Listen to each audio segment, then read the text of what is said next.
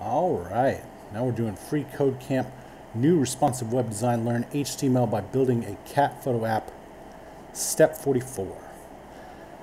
Now we can use radio buttons for questions where we want only one answer out of multiple options. Here's an example of a radio button with the option of cat.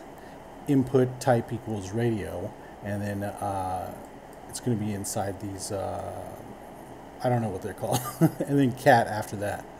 We're going to remember that input elements are self-closing. So before the text input, we're going to add a radio button with the option set as indoor. So we're pretty much going to do this thing right here, except for it's going to be indoor instead of cat. So let's do that. So we're saying input type equals radio. All right.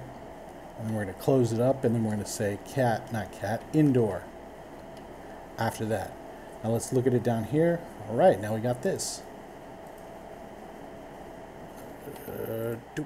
All right, it still does pretty much nothing.